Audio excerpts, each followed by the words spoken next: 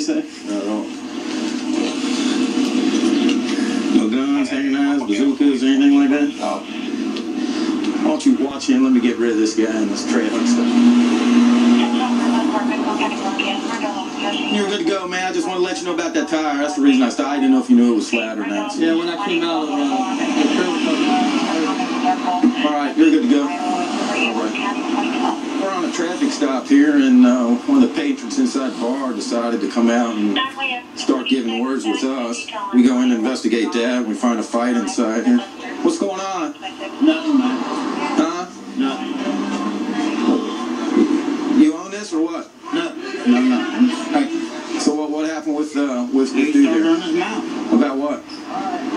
Don't even remember. You got any ID on you at all? There you go. That gentleman out there, he stepped out the door with a bottle of beer in his hand. I said, hey, you can't do that. Get your butt back in here. Right. He said to him that too. Well, then one of the officers was coming because he heard him. After the officers returned, he swapped his hat off and took a punch at him. Took a punch at you? Oh, yeah. First? Yes, sir. You can ask anybody in there. Okay. What's your name, partner? Ryan. Ryan, let me ask you something, man. We're out here conducting business. Why you got to come out and flip us off and start trouble, man? I wasn't the one. Huh? I wasn't the one. Me, what were you saying? You were flipping us off? What's your flipping me off? Back in that shit. Didn't I tell you to go back inside? See what? Didn't I tell you to go back in? How do you spell your last name? You tell me a little bit about what happened again after. I don't know, you guys pulled over that guy and then he's been pretty good all night, which I told you, he's not a good guy, he's gambling, he's knocking all our women, but he hit my mic over here in the face, and of course it went from there.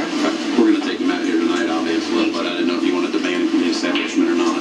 Pardon? I didn't know if you wanted to ban him permanently from the bar or not. Well, we don't need this. I don't know. You might want to ask my boss about that. I prefer him not to be next to my customers, obviously, and, appreciate your help. And No problem.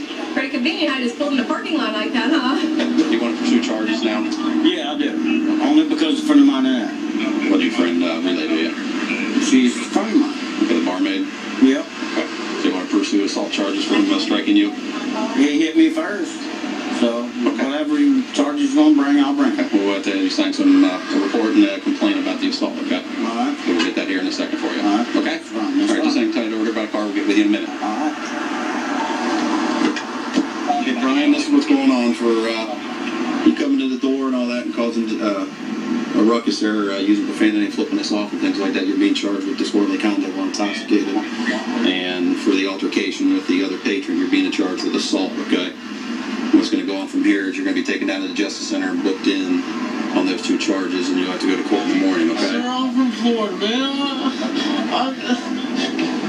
I don't think I have anything to do with any of this. You didn't come to the door? No, I didn't come to the Profanity? door. I didn't come to the door. I didn't fight with that guy. You didn't come to the door flipping me off, saying you hate No, the police? sir. And Why would I do that? you're not the guy I talked to and told go back inside, right? You saying I'm mistaken in who you are?